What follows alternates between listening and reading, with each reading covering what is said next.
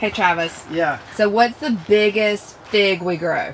What variety? You mean the variety that produces the biggest fig? Yeah, that. Okay. So that would be this one right here. So this variety here called GE Neri. Now it doesn't produce till later in the summer, so you got to be a little patient with it. But it makes absolutely monster figs. Like I'm talking about almost as big as a tennis ball. I'll see if we can throw up a picture here.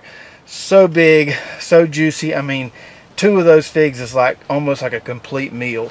I have to be real careful because Titus will come out here and get them before I can get them. But it's one of my favorite varieties just because they're so big.